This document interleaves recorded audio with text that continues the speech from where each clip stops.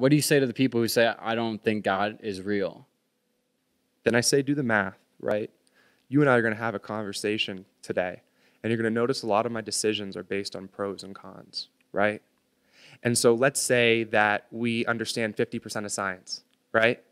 And we don't understand the other 50%. And I'm, again, playing devil's advocate because there's no way we understand 50% of all science in the entire world, right? And then you look at the pros and cons, right? What are the cons of believing in God? Well, let me play devil's advocate again. I mean, I guess you could think, I think probably the biggest one would be you can't say science for what I just said. And you probably could say, oh, I don't want to be a follower. I don't want to be sheep. And then, okay, I understand that. And then you lay the pros, right? The fullness of what it makes you feel inside. The happiness and the gratitude and the perspective that God gives you, knowing that you are loved beyond yourself. The foundation that God and the morale of believing in God gives you. It increases your integrity. It helps you as a person, as a human being. The belief of God is so much more than just believing somebody's above us in the sky playing puppet master. The belief in God does so much more for you, for your mind, for your consciousness, for your soul than anything.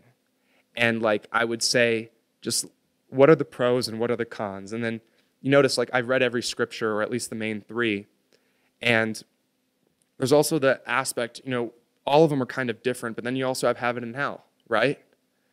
And okay, if there's a 50% chance that God is real and there's a 50% chance that God is not, and then there's heaven and hell, where in heaven you're going to spend the rest of your life in eternal bliss, eternity basically, in love and light and beauty.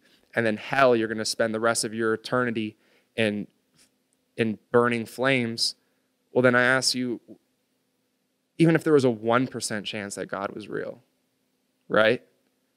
Are you going to take that? Like, to me, it's like, am I going to risk not believing in something that I know nothing about and that I can't disprove or that I can't necessarily prove?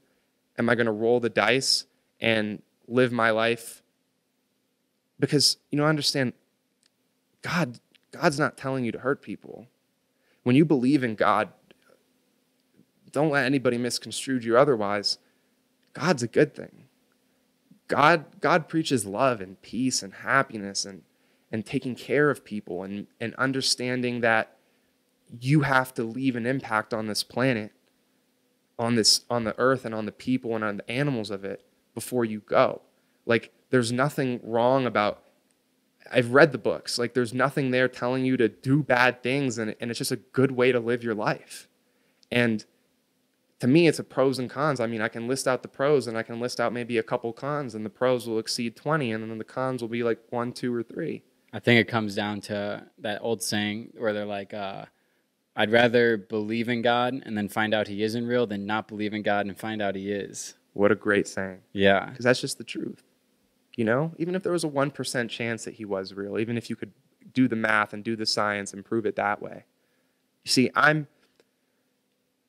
some things I don't believe, right? Like, I don't believe Moses split the water in half, and I can't believe that. I'm a man of science still. I'm a man of logic. I'm a man of reasoning.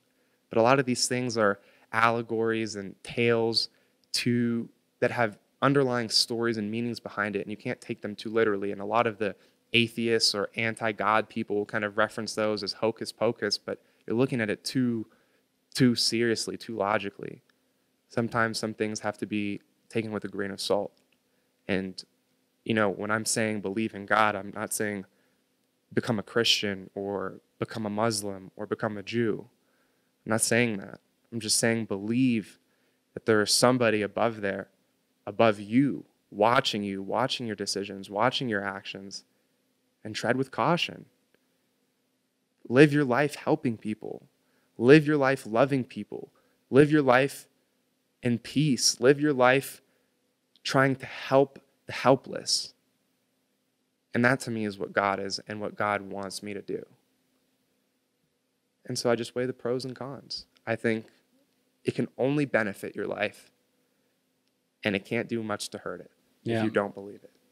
Just general accountability for everybody.